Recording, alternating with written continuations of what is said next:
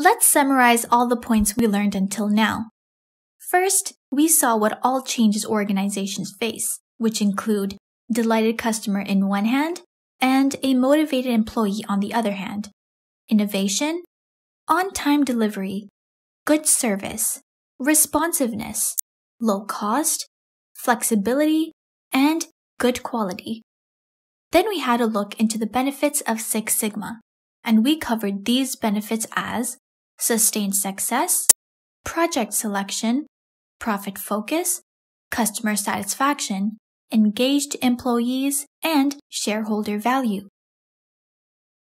After benefits, we moved to Six Sigma approaches, where we covered 3: Six Sigma as a statistic tool, Six Sigma as a process, and Six Sigma as a philosophy.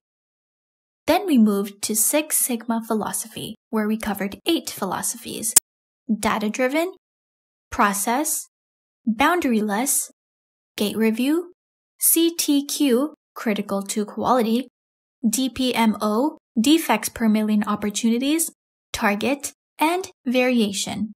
And in the last 2 lectures, we covered the DMAIC and DMADV approach, where DMAIC is applied on existing processes and DMADV is applied on new processes.